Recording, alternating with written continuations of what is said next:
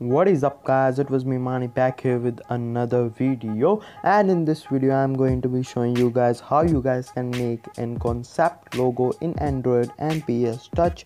And it's pretty easy thing to do. You just have to copy and paste, and actually it's a bit harder than that, but it's really easy. And you might have seen a lot of people using these type of logos, as my fellow YouTuber and really good friend Mozilla, and he used a concept logo as well. And if you need a professional look, you can go into Google and search for shapes.png. you're gonna get a lot of shapes, and though you can copy them and cut them and paste them and make a lot of good stuff by that, because in PS Touch you only get circle and rectangle and polygon tool to make shapes.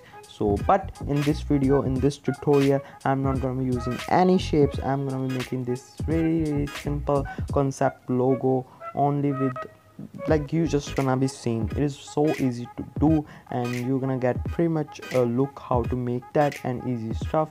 So I hope you guys might like it, and if you guys do so, please leave a like, and also don't forget to subscribe to my channel. So that being said, let's get into the video. So first what you have to do is you just have to set a pixels, and make sure you set a same pixel and same width and height, and make a rectangular workspace. So what you have to do is you just have to set 1000 by 1000. You can set 2000 by 2000, 3000 by 3000, 4000 by 4000, anything, and you just make sure they are same. So when you're done with that, make sure you hit the OK button right up there, and I'm gonna do that right now. As you guys can see, it's full rectangular workspace. So what you have to do after that is first make sure you click on that and button, and after that put a color, and I'm gonna put some dark color, something like that, to work on. So after, when you're done with that, click on that plus mark right up there, and make sure you make an empty layer, and make sure you select the empty layer and it is above the color layer. And after that, just have to show pointer, so you get some pointer type of thing like you are having a mouse. And after that, click on that thingy, and after select a marquee selection tool. It's actually a rectangular tool, and select the whole damn workspace. And when you're done with that, you just have to click on that and button and transfer it. So I'm gonna do that again. You just have to click on transfer and make it small and put it in the middle of that, so it's gonna look something like that. And again, click on and thingy right up there and fill in stroke, and this time put white color, and it's gonna look something like that, as you guys can see. So after that, what you have to do is make a duplicate layer and hide the bottom one. And by, if you don't know how to hide, you just have to click on that dot type of thingy, as you guys can see, so it hides that layer. So when you hide, make sure you are on unhided layer. You select unhided layer, and then select a polygon tool, and that was this tool. This is polygon tool. You just have to select the half of the rectangle that you just made. So I'm gonna do that right now. You just have to select half of it, something like that, and then click on that and clear it out. And after I deselect that, so after, you can transfer it and make it big if you want, but don't do it. Make a duplicate layer. So after that, what you have to do is you just have to transfer it, something like that, flip it by X, flip it by Y, and after, drag it above. So make sure you leave some space in the middle.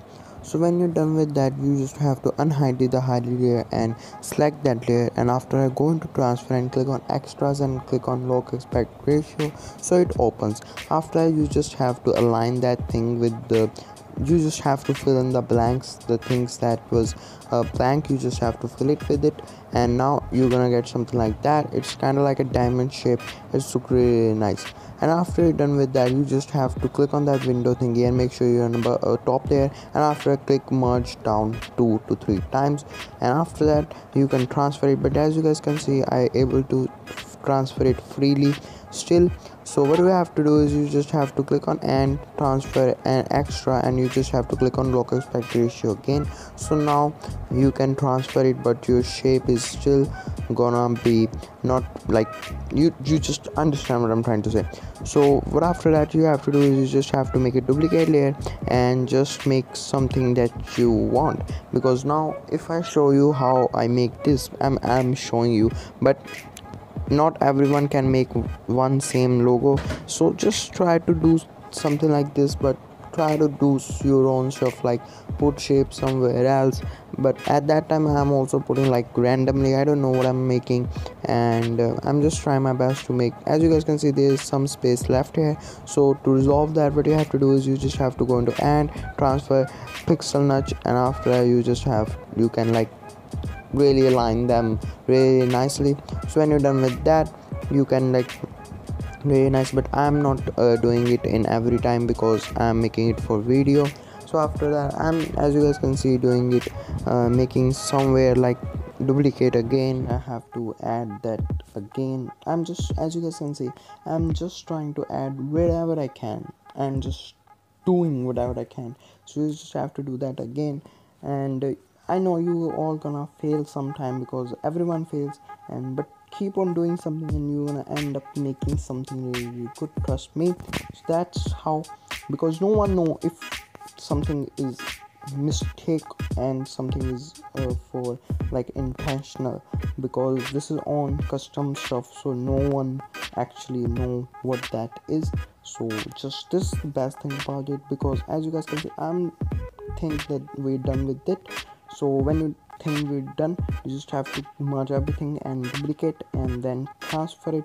As you guys can see, we got ourselves a custom logo.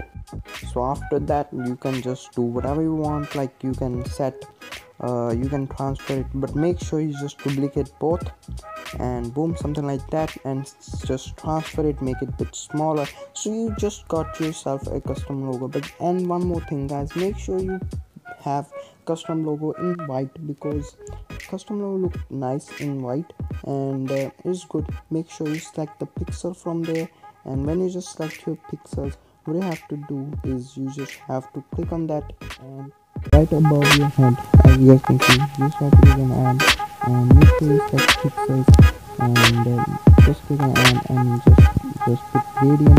You can put this radian, and you just have to set something like that. So it sounds really, really nice, as you guys can see. It gives a nice look to it and that to it. As you guys can see, now it's all like coloring it and decorating it, but now you got your structure, and now you can do anything that you want, anything that you like.